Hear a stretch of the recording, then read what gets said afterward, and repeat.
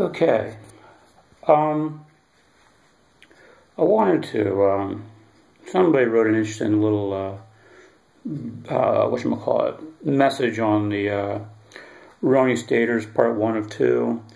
Apparently they didn't look at video number 2, which addresses more than one stator. But I wanted to point out something because now I have the wheel set up properly. This wheel uses 3 stators. This is the stator in my hand right here, as you can see. And just to show you, it's magnetic. I'll show you here. You can see it's magnetic because it doesn't want to let go of the hammer. Okay,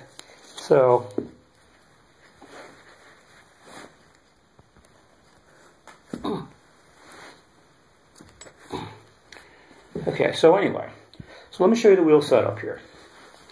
There are 1, 2, 3, 4, 5, 6. These are neodymium 1 inch by 1 inch square and neodymium 1 inch round magnets. The round is N42.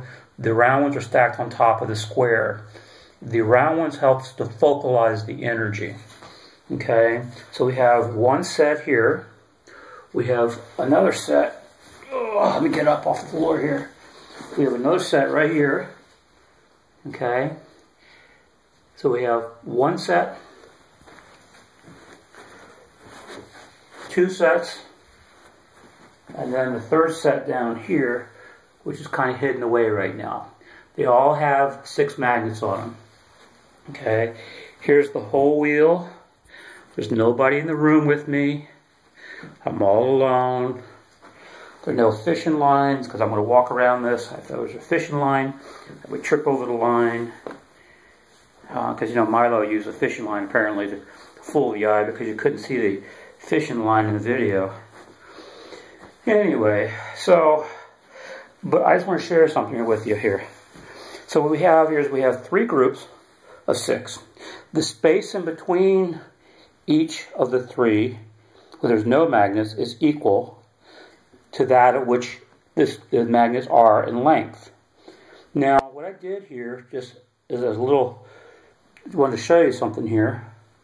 Configuration is that these magnets are set 1 in between each spoke, evenly. However, on this one here, I made them extra tight, right here. Now, I didn't think to mark it with something that'll be hard to see. I don't know. Let me put this little magnet right here, right there. Maybe I'll put it on the back side. I don't think that'll interfere. I hope it doesn't interfere. Each time you see that magnet go by, you'll know that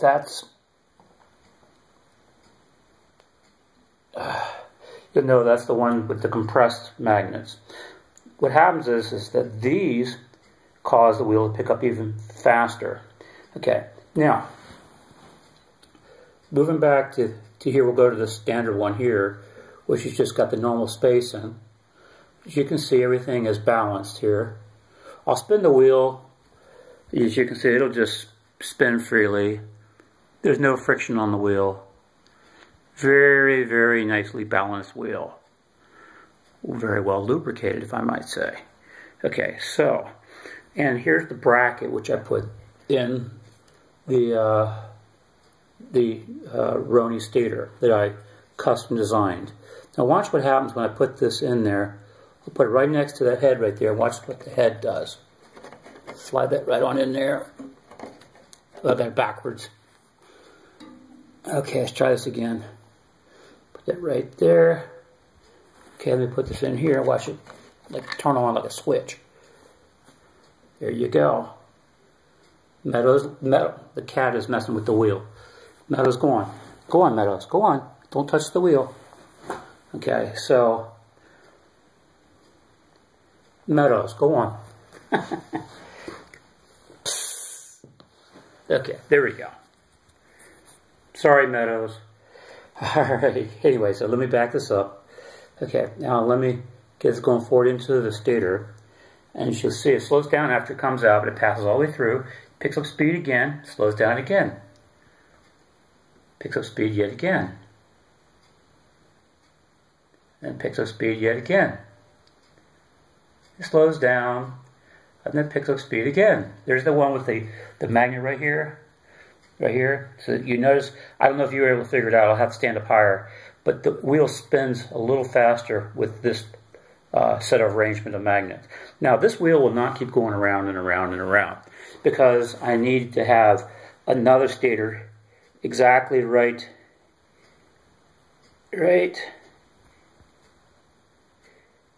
Anyway, I need to have another stator right here at this position.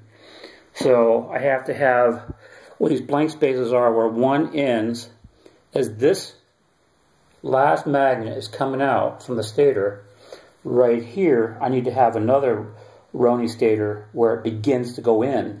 So not only as it comes out, it will increase the speed because it'll be coming in attracted to another opposite field. You know, as you know, opposites attracts when it comes to magnetism. So anyway, but this wheel will not keep going. One stator just won't do it. It's like a one-piston engine. It's just not going to work very well. You see it's going to come through again. You notice there's no sticky spot. It keeps coming all the way through. That's so important.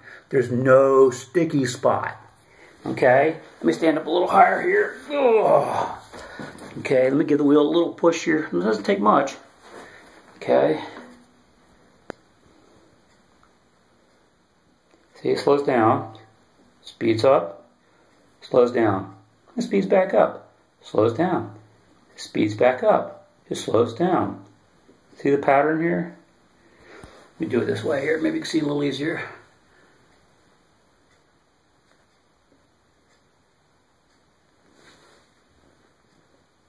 But this will eventually come to a stop.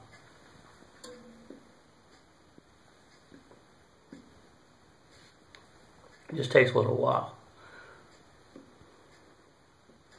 But see how it slows down, loses some of its energy. Because there is some back lag, some back draw, you know, as it moves past the stator. But the stator basically creates an imbalance or out of balance system, so they're not equal repulsion and attraction. If that was the case, it would just cancel itself out. So anyway, you get the idea. This will come to a stop at some point. It's just going to stop. It just can't keep this up on one stator. Looks like it's going to about ready to stop now. It's going, I don't know, it's still going. But anyway, I just want to give an update here on this, what's going on here, to show you here what I'm talking about. So, and then let me take this out here, and this wheel should stop now. It won't keep going. Yeah, see, it's stopping now.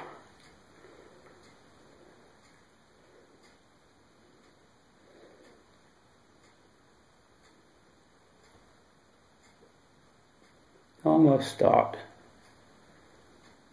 Almost. It's just going to take a moment. Believe me, I worked hard on getting this wheel well lubricated. There we go. It just stopped. Okay. Now, unfortunately, there's some steel bolts here. I should have done them in brass nuts. So the magnets are being drawn to those nuts and bolts down there below. Now, this is brass, so this is non-magnetic. But I don't think the bolts are hurting me too much, but probably for the best results, you know, when I completely rebuild this, I'll have to use all brass parts. Okay, so anyway, that's it. I just want to give you an update on that. Theory to add to the other one was part 1, part 2, I guess this will be part 3. So now you have it. Obviously, this is very, very doable. The sticky spot is absolutely gone. I don't have a sticky spot. You saw how smooth it continued to pass through there, even with these huge gaps in between the magnets. Look at that big gap. And then you turn this, and there's another really big gap before it ever sees the magnets again. So the second stator would be placed here. You get your first one here, stator 1, stator 2, and probably 3 and maybe 4, but 3 stators is fine. That should be plenty for this. Other models down the road where you would have not one wheel, but you'd have 6 or 10 wheels stacked up high, and then you'd have like 24 or 36. If you had 12 wheels stacked up, you'd have 36 stators. Then you would start having some torque. If you were to scale this up, say 12 feet or maybe 12, 16 feet in size, and instead of 12 of them stacked up, or maybe like down line side by side all on the same axis, and maybe like 200 of them down the line over a period of about 100 yards, maybe 20 feet high, I'd say you could power a small factory. Maybe you could even power more than that. But again, how much work you can get out of this is a whole nother story. Just because I can get this to work doesn't mean we can put much of a load on it. I've been putting this card on it right here. I turn this card down, and then you hear it click. And that itself, within itself, is a load. And so what I would do is I would just see how much friction I could put on it and still keep running. Anyway, that's it. You're welcome. You have liberal copyright permission to repost this video as you see fit. Please do not do so for financial gain, directly or indirectly. That is prohibited. Otherwise, please spread this information, because someday I'm just going to be dead and gone. Sometimes people disappear. Things happen. So I'm trying to get as much of this information out there as possible, as quickly as possible, because obviously having magnets do work is possible, despite what many of you out there think is impossible. But I'm sitting here proving and playing with it every single day.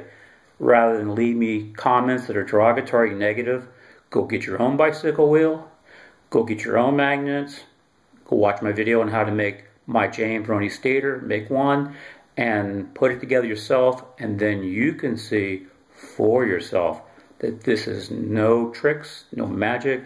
This is the real deal. Alrighty, this is James Roney Stators with free magnetic energy.info. My YouTube channel is Free Magnetic Energy 2. Free Magnetic Energy, original one, was taken down by YouTube. And so I have a Free Magnetic Energy 2. So it's youtube.com/Free Magnetic Energy and then number 2. Other than that, this is James Roney Stators signing out. Thank you for your time and more so your interest. Bye-bye now.